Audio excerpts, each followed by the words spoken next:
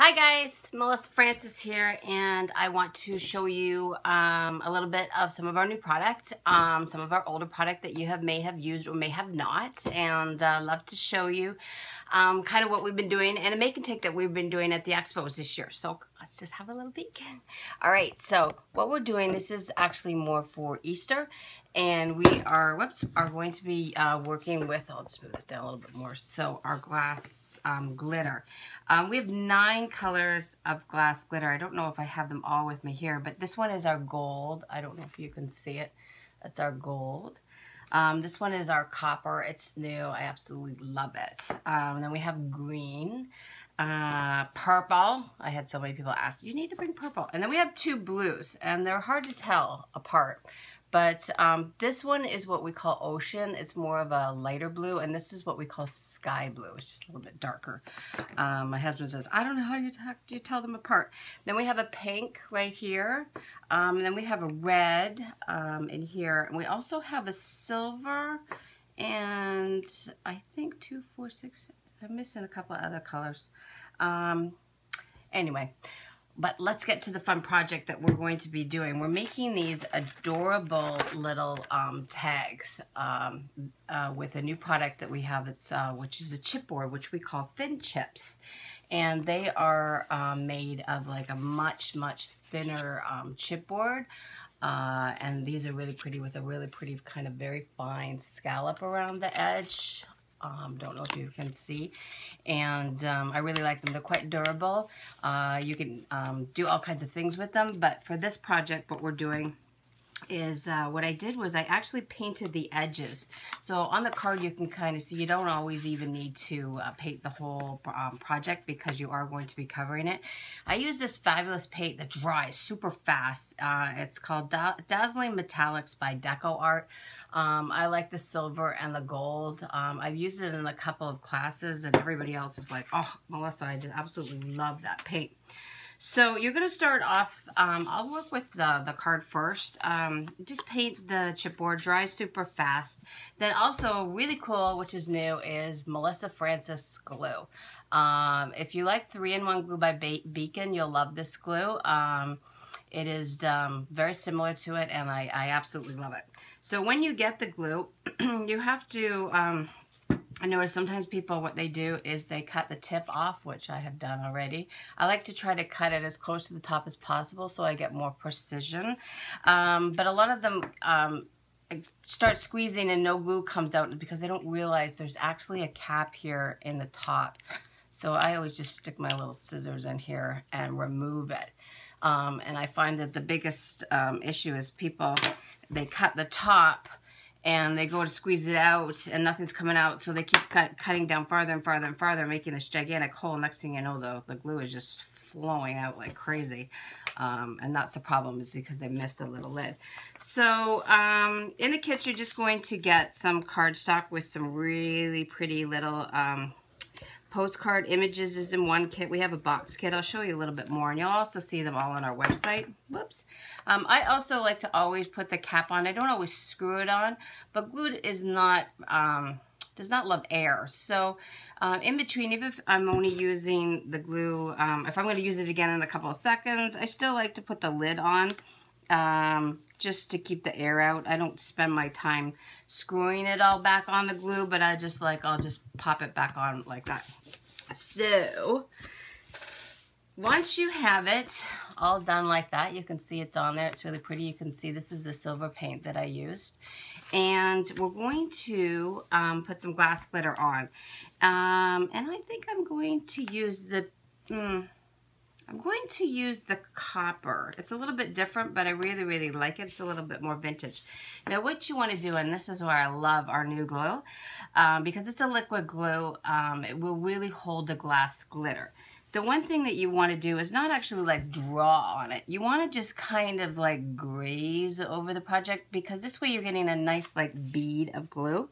Also, sometimes I find, I just want to notice this, that sometimes the edges don't always glue, but doing this project, if you just take the glue and you just go on the edge, so you can just see I'm just drawing like this. And I'm going to show you another really cool feature about this glue, even if you screw up and don't make it perfect. So you're just going to go across the edge. You can go back again. I like to go back. I don't like to stop. I like to just keep going when I can. But if you get more in certain spots than other, there's a real kind of cool trick that you can use, do with this glue. So, but if you miss a spot, you should go back, okay? And then I like to do a flick, and that will remove the strings. Then when you're going to put the glass glitter down, you should always have some paper underneath to catch it, and make sure that the paper has no glue on it so that it won't stick. So I just like pour it on. I pour the whole gosh darn jar on, because the more I pour down, the more weight that actually goes onto the glue. It actually, the charge of the the charge of the glass glitter, you know, kind of go in to the glue better.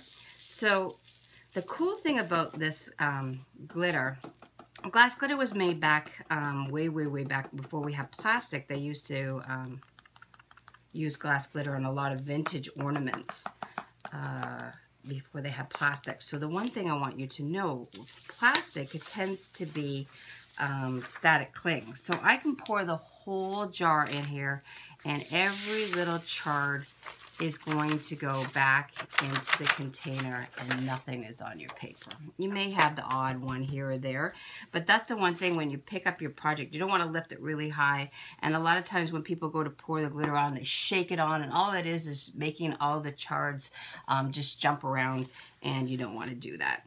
So isn't that adorable? You can see it's really pretty. You can see the shine of the glitter. But what I wanted to show you is the cool thing is that you have a couple of minutes with this glue before it dries. So see how it's a little bit thinner here and it's thicker here? If you can't, you'll kind of get the gist, but you can take your fingernails and just kind of go like this, and you can kind of squeeze it together and you can move the glue around a little bit. You can manipulate it so that you get a nice fine line, which is really cool. And you have a couple minutes to do that so that it's a lot cleaner and sharper looking like that. So, and then once this is done, you can either, the kits also come with some beautiful seam binding. This is the oatmeal.